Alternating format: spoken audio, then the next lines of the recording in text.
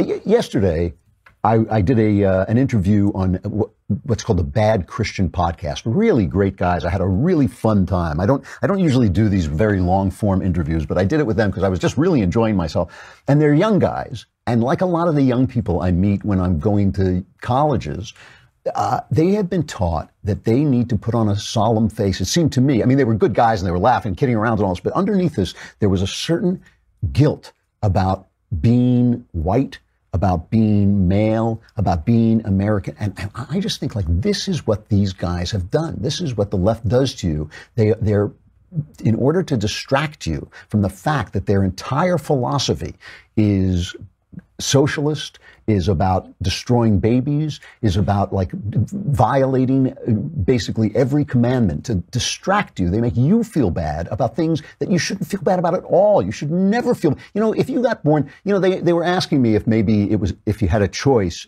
and would you be born white or black? And I thought, yeah, I think most people would be born white. It's probably easier to be a white guy. Hey, it's easier to be an American. It's so much easier to be an American that it transcends everything. Thank heavens you weren't born in one of those crap hole countries that Trump was not supposed to talk about. I mean, thank God you were born in a place like this. But, your responsibility, if you have luck in life, is to use your luck to succeed and transcend. And yes, help other people when you can. But your responsibility is not to sit around with a sad face and say, "Oh, I feel so bad that that I was born with some privileges." I think you got lucky. There's no question about it. Thank God, and go about your business. I was thinking about this because of this thing with the Boy Scouts.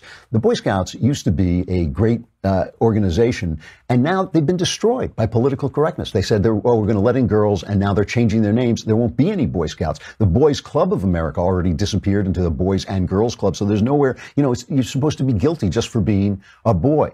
Anyway, my point about this really is that all these stories about these scandals are really stories to drive you away from who these people are and what their entire philosophy is. And maybe Trump has done some wrong things. I'm sure he has.